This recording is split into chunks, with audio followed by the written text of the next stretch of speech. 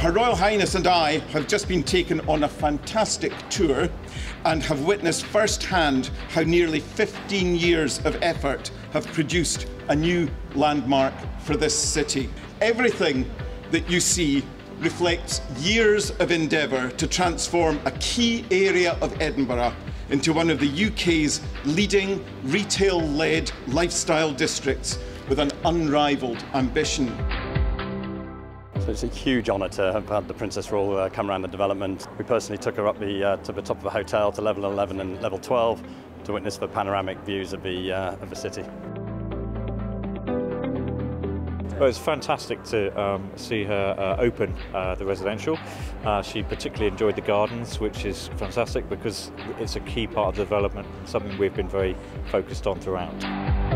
Over 7,000 people have been involved on the development of this scheme, and for them to effectively have a member of the royal family come and look round and would be so complimentary, and she was so engaging with everybody.